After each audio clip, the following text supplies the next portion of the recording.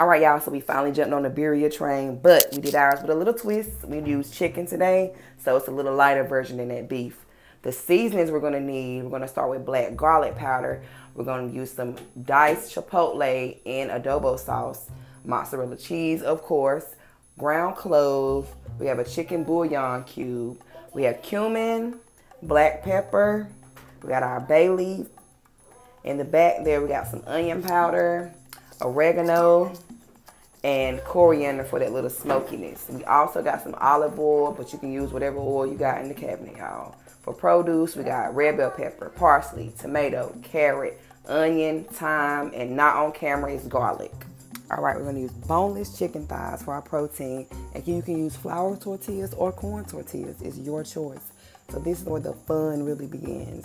We're gonna make a really good vegetable puree, and that's gonna be the base of our broth. So right now you see me adding in all of my produce into my high power blender because that's gonna do most of the work for me. So add everything in, you ain't gotta worry about chopping it up. But next you do wanna add in your chipotle peppers. You cannot forget those. They'll add a really good smokiness to your broth. Also, if you did the guajillo chilies or the dried chilies, we have to reconstitute those and then add those in at this point. Now, I'm adding some chicken stock in because I want to get my puree going a little bit. You can add water if you like. Also, add a little olive oil in there. And we're just going to puree it up. Get it mixed really well. Like I said, the high power blender really helps. It does most of the work for you, so you ain't got to keep blending. This is what you'll get, a nice silky puree, and we're going to strain that through our strainer. Keep pushing it through. I even added some chicken stock to get it, as much flavor out of that puree as possible. So I'm just pushing it through my strainer. This broth is what you want. Save that for later. So now we're going to season up our chicken using our dry seasonings. All of that. The black garlic powder is a really good seasoning, and it's an all-purpose one. You can use it on about anything. But season your chicken. I would kind of stick to the more Latin seasonings versus any other because you are trying to mimic a Hispanic dish or a Latin dish. But yeah, I love using a lot of seasoning, not more so salt. And you add your little olive oil so you can work the seasoning into the chicken really well. Here we go. We're going to brown up our chicken on both sides, about 5 minutes per side. We're going to cook it in another process so you don't have to cook it all the way through, but just make sure you get a really good sear on your chicken.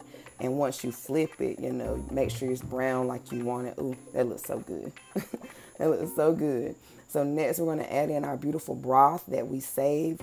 If you want to save out about a cup of broth for later, that's really good to do at this point. And I also added a little bit more chicken stock and poured some more flavor into it. I'm going to boil this for about 30 to 45 minutes. And then I'm going to start shredding my chicken once I remove it from the broth. Do not throw your broth out. You're going to save your broth, but remove the chicken and just start to shred it up into really fine pieces so we can assemble our taco. All right, so once you shredded your chicken up, this is what you should end it up with. And then we're going to add that right back into that broth. So it's important, do not throw your broth out. And we're going to just keep simmering it in the broth to get some flavor into our shredded chicken. Oh God, it looks so good already. Oh yes, so these tacos are going to be juicy as well as flavorful because no one wants a dry taco. I added that little jalapeno because I wanted a little heat. You do not have to add that in there though. That's just me being extra. All right, so that liquid we reserved, we're going to use right now. We're going to dip our tortillas in it.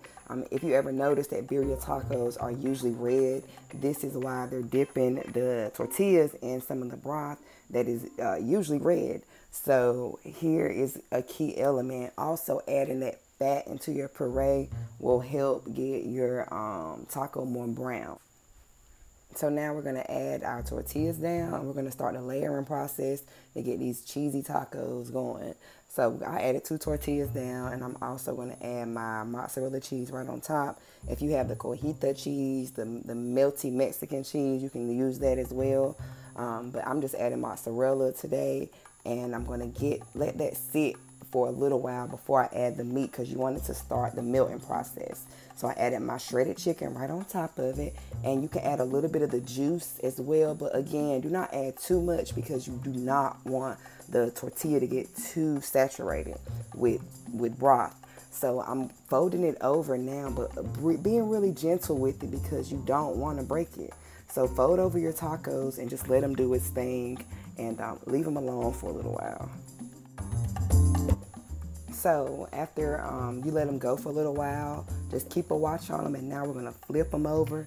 Like I said, be gentle with them, y'all. I think the most key thing is not adding too much broth because you do not want it to be soggy. That makes it break even more.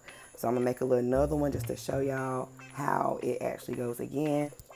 All right, these tacos are really good made at home, y'all. I know we see so many trends, but this is one you definitely should make for your family.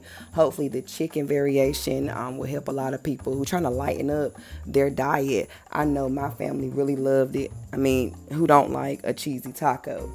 But if you love this video, y'all, make sure you like and subscribe it. Leave me some comments, send me some messages, y'all. And I hope you enjoy.